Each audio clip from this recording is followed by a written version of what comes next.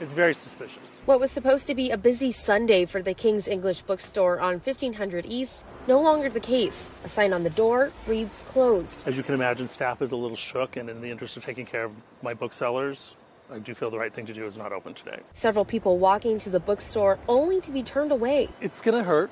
Sunday is one of our better days. Calvin Crosby, the co-owner, doesn't know if the threat was meant for his store, but to him, the timing doesn't feel right. The business was scheduled to host Drag Queen Storytime Sunday morning. We've been doing it for 5 months previously. We got an unusual amount of activity on the ticketing system. Crosby says the performer scheduled to read has been threatened once before. He says he feels disappointed trying to promote inclusivity.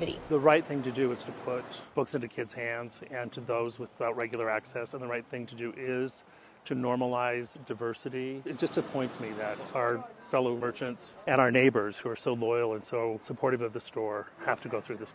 Brianna Chavez, KSL 5 News.